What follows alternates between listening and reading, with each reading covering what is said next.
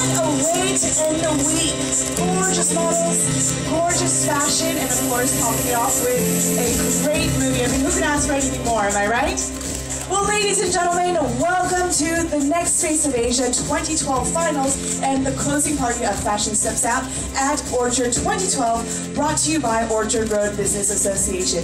My name is Stephanie Carrington, and it's a great pleasure to be your host for such an exciting event. It's exciting, am I right? Yeah! Woo! That's right.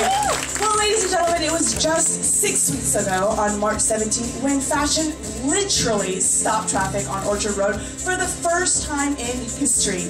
There we saw the longest runway, which was 658 meters long and featured the most number of models, 174 to be exact, in the history of Fashion Steps Out. And in keeping with the spirit, tonight is Shaw's first time in their history where a fashion runway has been built inside its theater. Impressive, right? Have you seen anything like it?